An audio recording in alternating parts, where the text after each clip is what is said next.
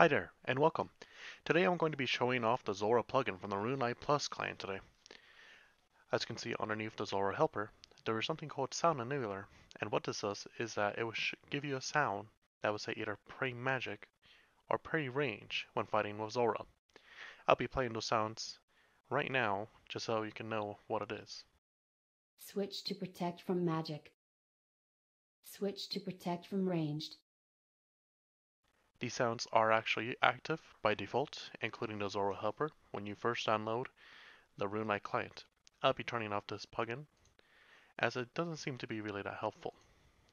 Now let me show you how the Zulrah Helper looks. As you can see, these are the little tiles that I have created for myself, but these are the tiles that are generally used for anyone. When you first start out the fight with Zulrah, it will show as an unknown down here.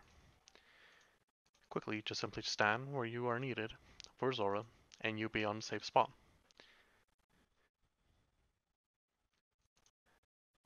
It will now tell you to stand from somewhere else, and I recommend going to the other spot. However, this will be just common knowledge of on melee phase, and you should be safe by just simply standing here. As you can see, it's now on mage phase, and it's telling me where to stand next, all the way over there. Simply click over there after phase is finished, and pray range now. As you can see in the bottom right over there, it'll be showing you where to stand next, and what to pray next afterwards. But because this is a safe spot for the melee side, you don't need to be praying on this point, and you can just turn off your prayer from here.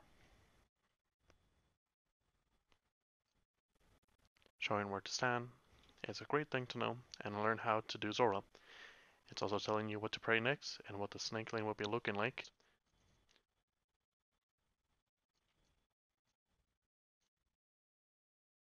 Alright, and that's the show off of the Zulrah Helper. Hope you guys enjoyed and have a great day.